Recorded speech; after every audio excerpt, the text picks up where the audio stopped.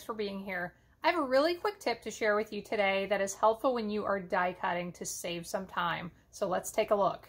So here you can see my cutting plane. You can see I have some of these small pieces left over on it from cutting out with this detailed pine branch. So a lot of times I find myself trying to pick at these with my fingernails to get them all off.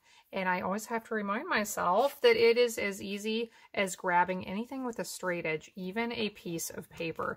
So all you have to do, or you can even use the two cutting plates together. Scrape those off and they are all gone. I know, super quick and easy, right?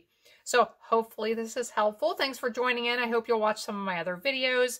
You can find a link to my blog in the description below.